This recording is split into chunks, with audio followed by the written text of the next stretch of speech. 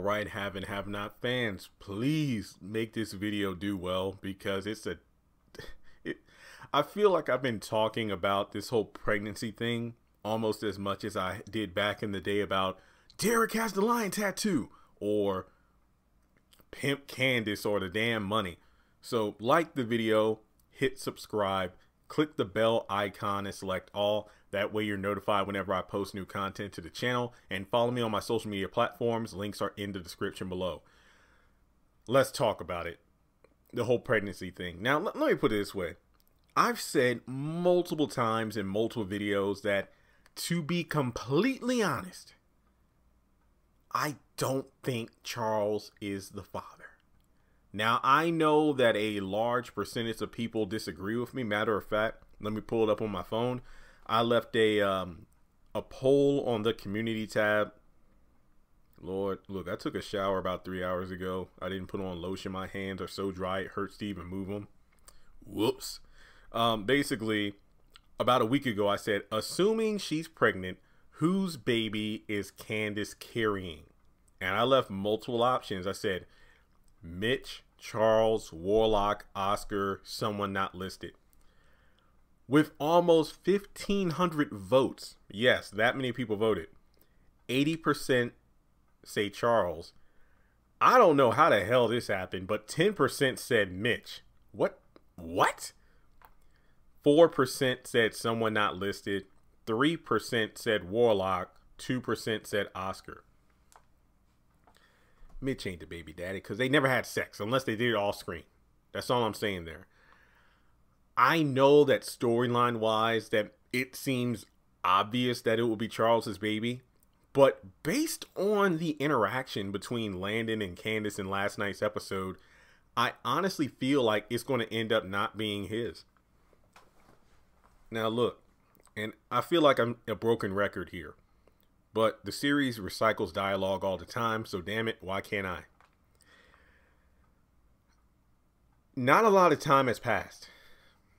But then again, Tyler Perry could be working in a way I don't recognize. But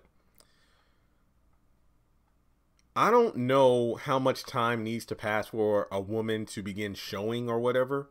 But I think I mentioned this in a live stream. I didn't mention it in my episode review, sadly. But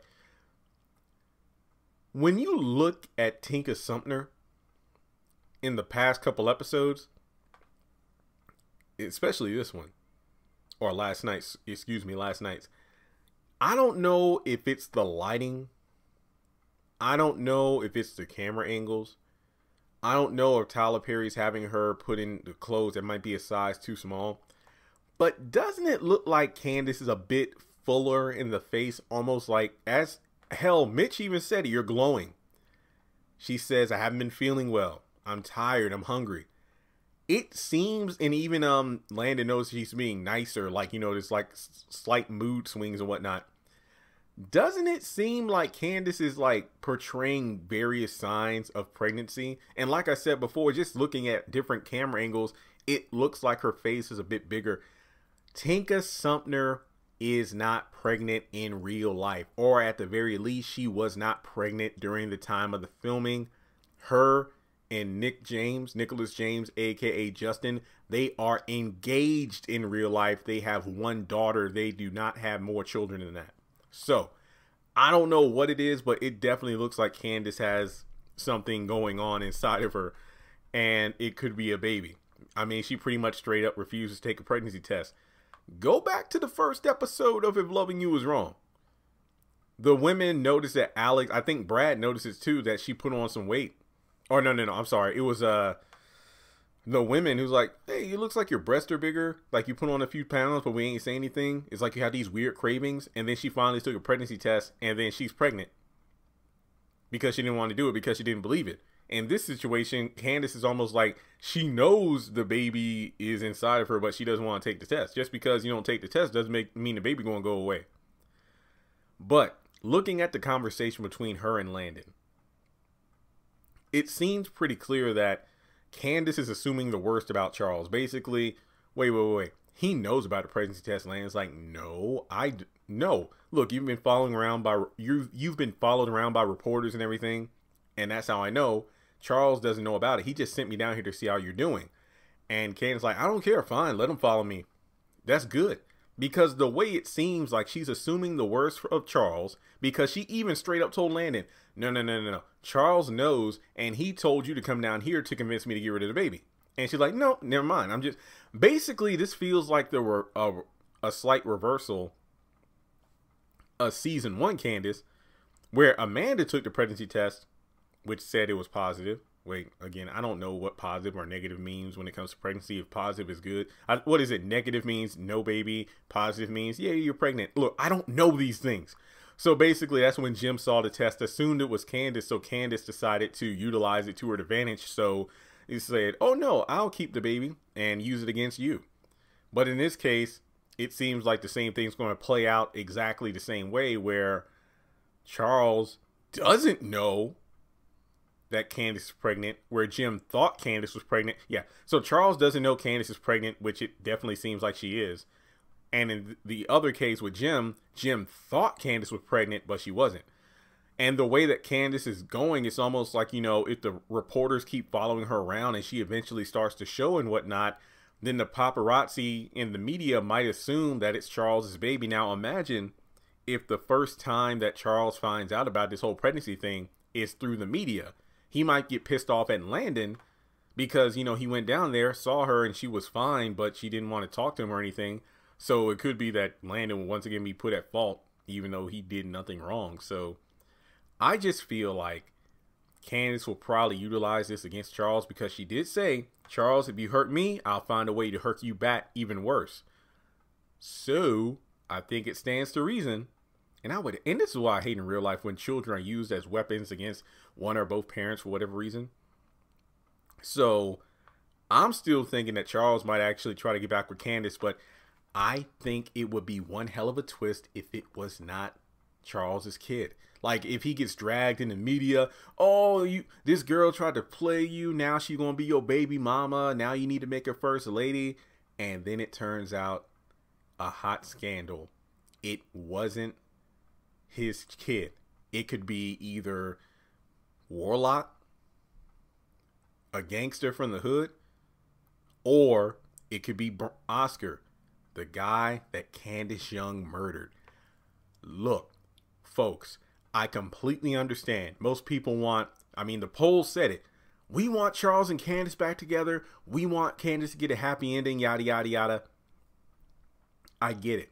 But I think in terms of accelerating the story in regards of scandal, media, all that stuff, karma, wouldn't it be something else if the baby that Candace is carrying, assuming she's pregnant, is actually either A, the child of the man she killed, Oscar, because she had sex with him and then drugged him to take his computer information to steal the money from Wyatt.